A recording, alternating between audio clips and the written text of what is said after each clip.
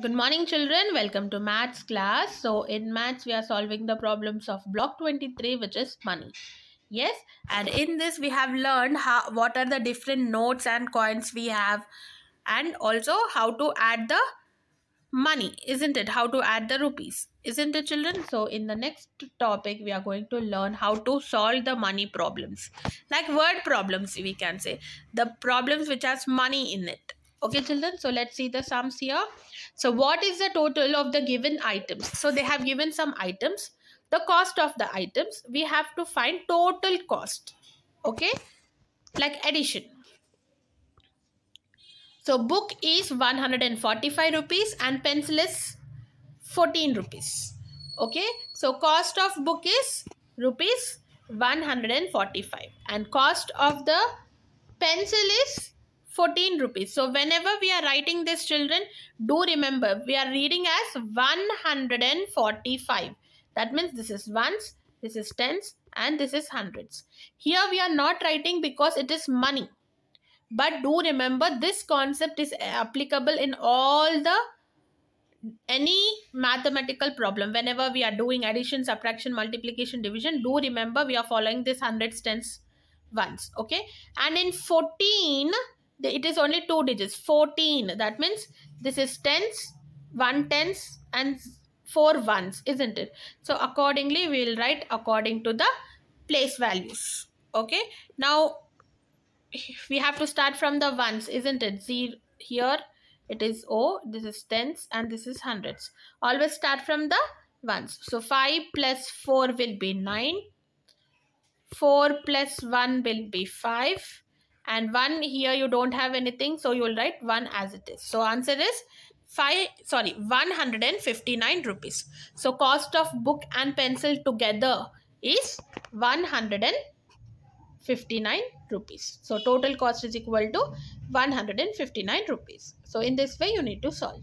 Okay, let me show you another one. So bottle, the cost of bottle is 95 rupees, book is 135 rupees. See, children, here 135. So this is 3-digit number, this is 2-digit number.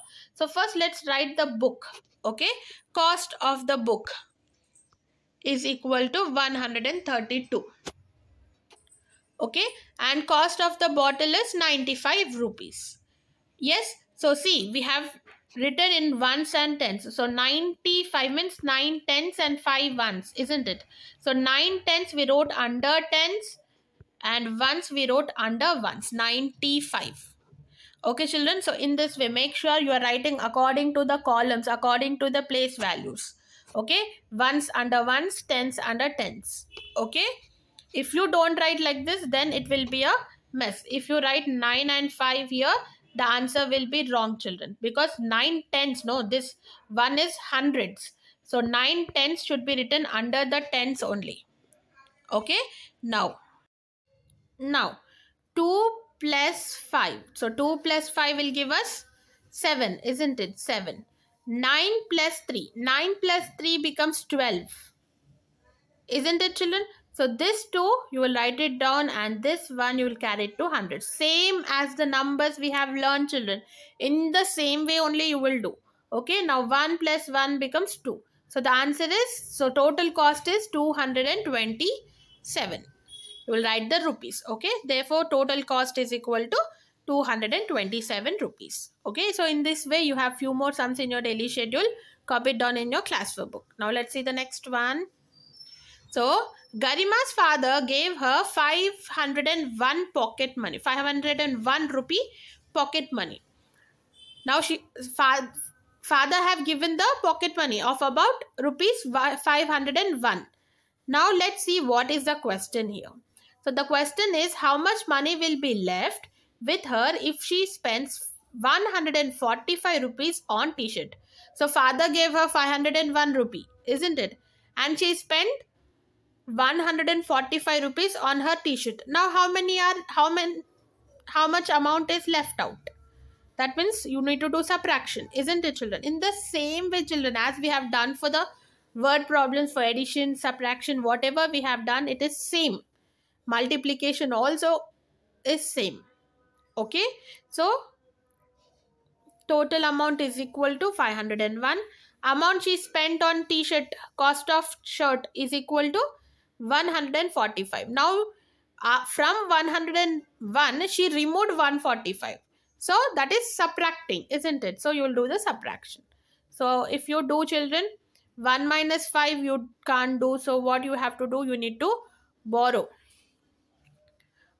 So this 0 becomes, so from here you have to write 5 becomes 4, 0 becomes 10, and from here you will carry it, this becomes 9 and this becomes 11.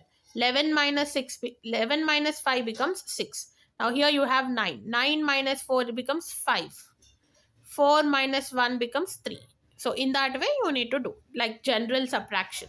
So the amount left is 356 rupees. Okay, children, in this way only you will get the sums. Okay, so there is one more sum in this. Copy all the sums in your classwork book. Coming to your homework, complete the volume book, children. Volume book 3, page number 37, S3, solving money problems. Okay, so in the next class we will learn the next topic, children. See you in the next class. Bye.